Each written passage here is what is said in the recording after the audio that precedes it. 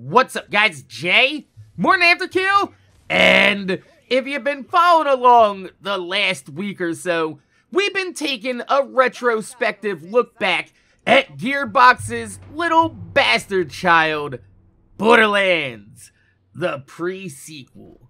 An entry into the series which, 9 years later, has come to be known as an underrated and underplayed Borderlands game.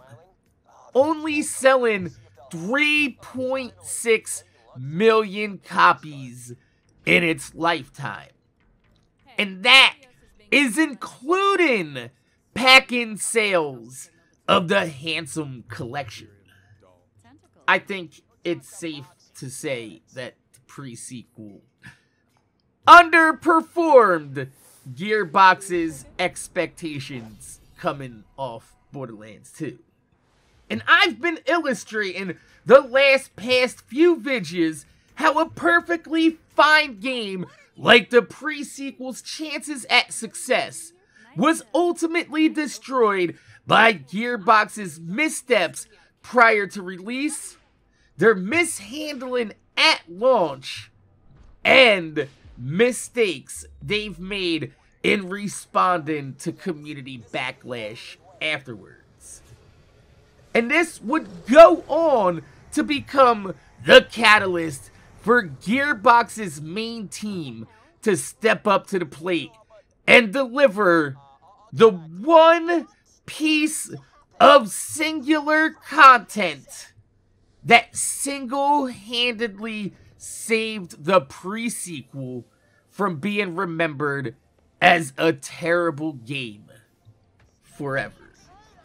And as time would pass and memories of an awful launch state would fade, how this game would come to be regarded as an underrated gem of the series.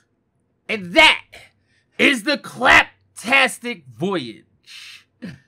After the pre-sequel's initial launch and subsequent flop throughout the holiday season, Gearbox would find themselves with their back pushed up against the wall, with one DLC left to fulfill in the pre-sequel's season pass.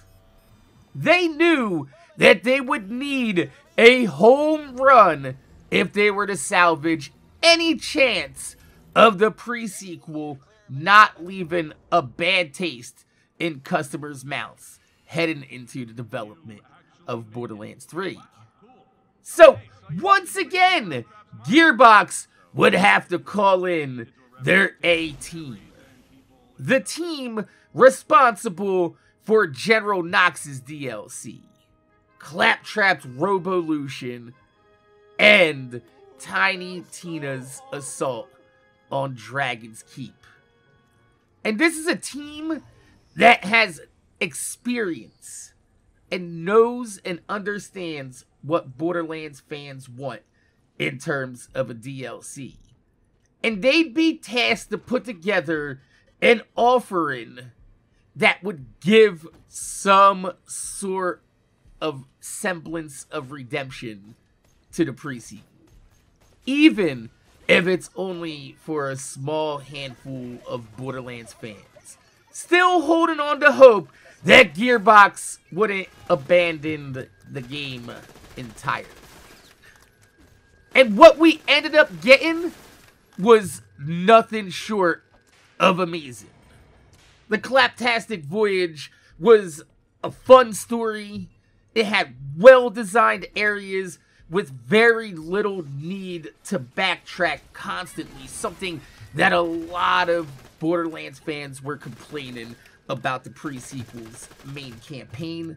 It had characters and environments that were familiar to the franchise, and a story that gave insight into one of the most annoying pieces of shit to ever grace a video game, and somehow was able to humanize him to a point to where he's actually almost likable.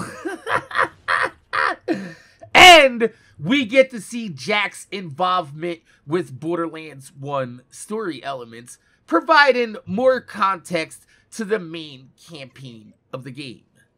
It also added in new gear. It fixed the respawnable enemies and targeted loot farming system in the main game. And on top of all of that, they also introduced the glitched tier rarity, giving the endgame just a little bit of variety that it was sorely missing.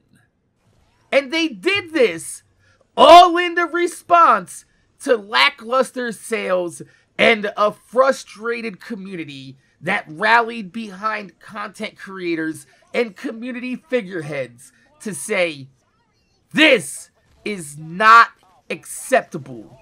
You do not get no more of my money until you make this right." Proving that a community that stands together can make a difference, as long as their content creators are not on Gearbox's motherfucking payroll and are willing to step up and speak out as a vocal collective for their community and hold Gearbox accountable for their actions. So, my name is Jay, MorninAfterKill. I want to thank you guys for watching. Make sure you guys rate, comment, subscribe, and really thumb up on the video. I'd highly appreciate it because it gives me motivation to make more videos for y'all motherfuckers that watch my motherfucking videos. But at a time when Gearbox needed a home run, they called in a pinch hitter. And that's exactly what they got, was a home run. It's just a shame that their greed got the best of them, and there was no other DLC campaigns on base for it to have been a grand slam. But I guess, you know, a solo shot to outfield in garbage time is still something to cheer for.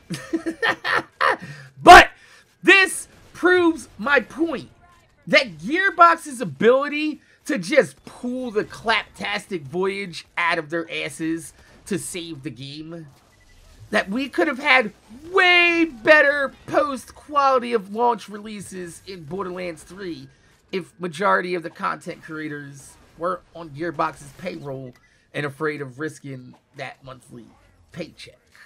But it's cheaper for Gearbox to give these content creators $3,000 a month than it is for them to actually go to the drawing board and pay their developers to make quality post-launch releases like the Claptastic Voyage. Like, could you imagine what the pre-sequel would have been like if we got 4 campaigns on the quality of the campaign of the Claptastic Voyage?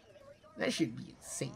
Let me know what your thoughts are in the comment section down below. My name's Jay, MorninAfterKill. Thanks for watching, and I'm gonna see y'all motherfuckers later.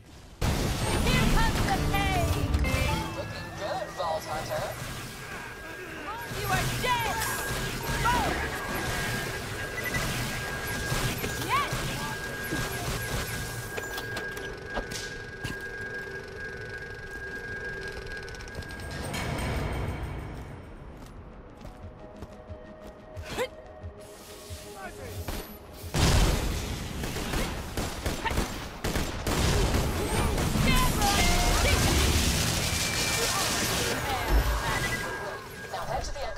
I've marked. I know what you want. Thanks for the workout. Be seeing you real soon.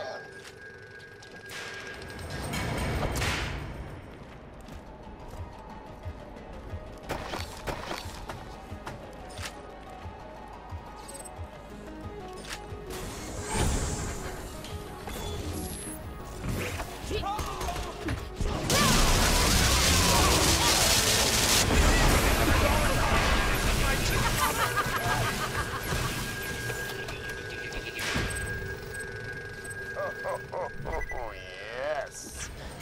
Download the Spy 9000 code drill. Corporate espionage for the next millennium.